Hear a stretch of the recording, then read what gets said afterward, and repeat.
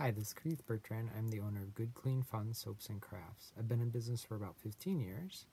I started off with a gift of a fleur-de-lis mold and a small block of Melt and Pour soap. I love fleur-de-lis, something about the French and things like that, and perhaps being in Boy Scouts. I quickly found this was an easy and fun craft and bought many things to do it with. I like working with Melt and Pour in part because it's very easy.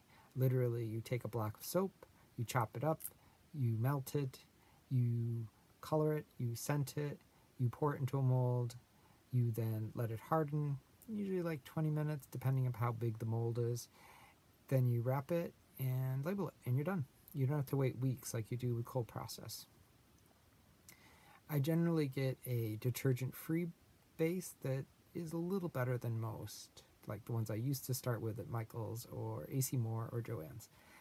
I find that people really enjoy making the soap, and in fact that's mostly what I do is I teach soap making. I enjoy the working with the students, and they find this to be a very easy craft. In fact, I've never had someone not make soap. Maybe it's because we're starting with soap, but even non-crafty people find this is a fun and easy activity. And one of the other things I like is that you're ending up with something useful. Unfortunately, most of the students find their soaps are too pretty to use, but there's still something they could be using. Perhaps these days when we're running low on other things, we'll have soap. I enjoy teaching this at community colleges, my local church. I've taught at youth groups and church groups, people with special needs. It's truly an easy craft and most people enjoy it. I think they like the creativity. I usually just will give them a little bit of introduction, show them the soap base, show them what it's like melted, demo making a bar or two of soap. Ideally I'll have one that's already hardened so I can let them see how it pops out of the mold and let them see what the finished product is like. I find that Melt and Pour soap gives me a lot of opportunities to, as I like to say, play with light.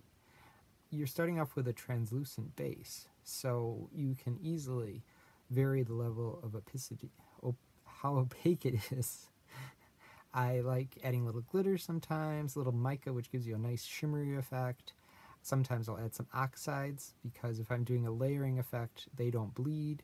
Sometimes I'll use dyes because they're translucent. Sometimes I've even played with the dyes because I know they bleed, so you can get some interesting effects that way. I like marbling this soap. Literally, if you take 2 containers of Melt and Pour soap with different colors, pour them in the mold at the same time, they almost swirl themselves and get some really nice effects very easily.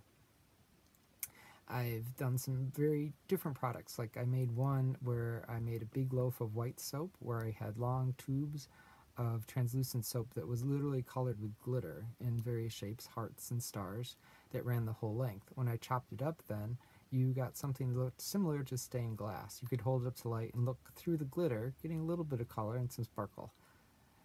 I find that this is a very enjoyable craft and it's great to share it.